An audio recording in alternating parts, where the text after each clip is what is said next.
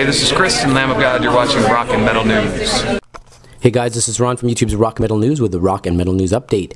Clutch has been performing some new material during their Eastern U.S. dates. Fan-filmed footage of the group performing what they introduced as a new track in Portland, Maine can be seen on YouTube. So if you guys check that out and know the name of the song, send us an email or put it in the description of this video. That'd be great. Seeker X, The Handshake Murders are streaming a new song titled The Agonist on their Facebook page, so go check that out.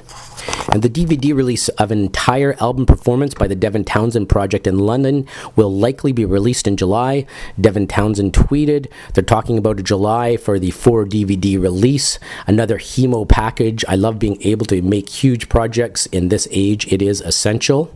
Note that Minus the Bear is expected to begin recording next month, and Freya, Earth Crisis, has been documenting the recording sessions for their new album, Paragon of The Crucible. The group recently began tracking, and you can find the first video in a series of studio webisodes from the session online.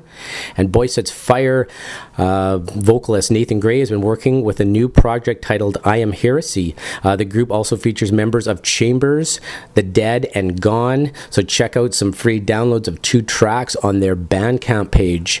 And this is Ron from YouTube's Rock and Metal News, and that's a Rock and Metal News Update. Thanks for tuning in.